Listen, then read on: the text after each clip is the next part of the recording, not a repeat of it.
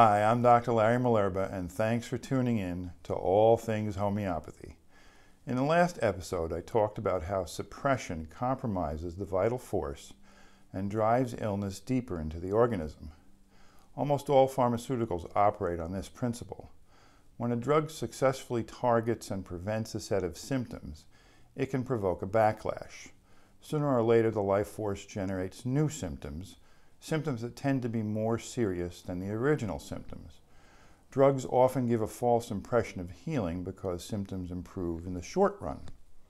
Because the compensatory backlash can occur days, weeks, or even months later, doctors and their patients frequently fail to recognize the connection between the original suppressive influence and the subsequent emergence of new health problems.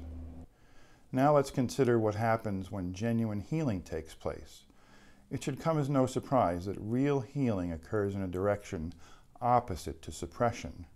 While suppression causes illness to penetrate to deeper levels in more vital parts, true healing tends to drive illness toward the periphery. As healing takes place, more serious health problems are essentially rechanneled into less threatening, more superficial symptoms.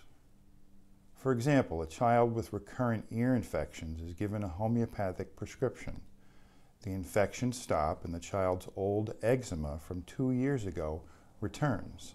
This is a positive development. The life force is redirecting the illness to the periphery. Since it would make no sense to return to the original therapy used to suppress the eczema, homeopath and patient continue to work together to ensure that the job is completed. That is, until the eczema too clears up. As you can see, healing is a process. The disease process can move in a positive or negative direction. Suppression causes it to move in a negative direction, while healing moves in a positive direction. It was Dr. Constantine Hering, an early pioneer of homeopathic renown, who is credited with having formulated what has come to be known as Hering's Law of Cure. Hering's Law is a set of guidelines by which to judge whether true healing is taking place. According to these guidelines, cure occurs when symptoms move from inside out, from above downward, and in the reverse order from which they originally developed.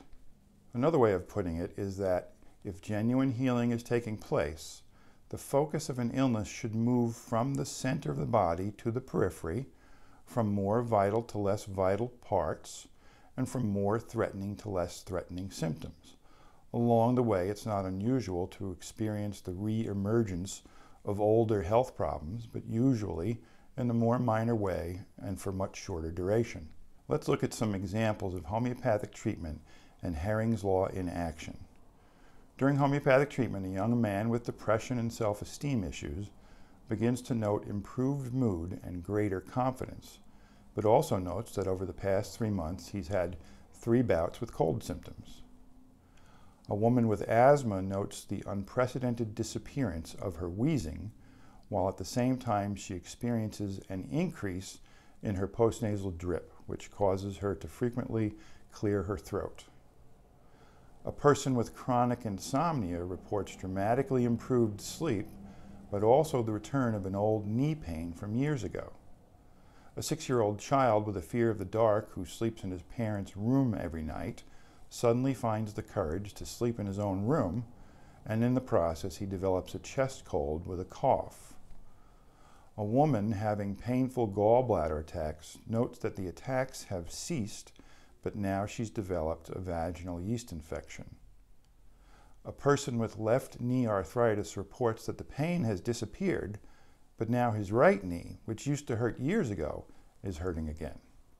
In each case, we see at least one aspect of Hering's Law in action. In each case, the turn of events is a positive one that suggests that things are moving in the correct direction, and as Dr. Hering would have said, in the direction of cure. Please note that Hering's Law should not be taken literally. It is a set of guidelines that helps to determine whether a homeopathic case is moving in a positive direction. Another way to verify this is to simply ask. As part of my assessment, I often ask my patients if they believe that their current status is an improvement over their original condition when I first met them. An affirmative response will often confirm my conclusions based on my understanding of the dynamics of healing. To recap, genuine healing moves in a direction opposite to suppression, and there are reliable indicators that can help us judge whether or not true healing is taking place.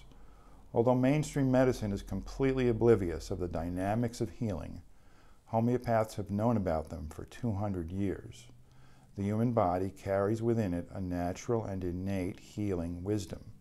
Homeopathy simply takes advantage of that wisdom in order to assist the vital force in its efforts to heal itself. Thanks for taking the time to watch. I hope you'll join me again for the next episode of All Things Homeopathy.